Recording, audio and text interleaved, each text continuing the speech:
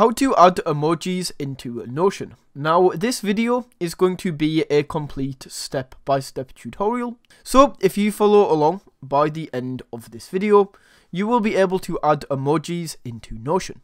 Okay, so there is actually two ways to do this. Now the first one is just coming down here and adding in a new block like you regularly would. So as you can see, we have basic blocks, and if you keep scrolling, you will notice that one of these is for emojis. So we can just keep going and adding a bunch of these in, emoji, adding as many of these in as you like. So that is a pretty simple way to do this. However, this is not my favorite way. So the second way is if you come right up to the top of the screen or your page, you can click add icon, and we can choose whichever icon this is going to be. As you can see, we have this emoji in here.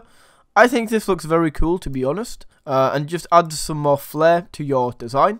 And also, once that icon is added, it will also show over here on the left hand side. Now that is how you can add an emoji in Notion. Thank you for watching.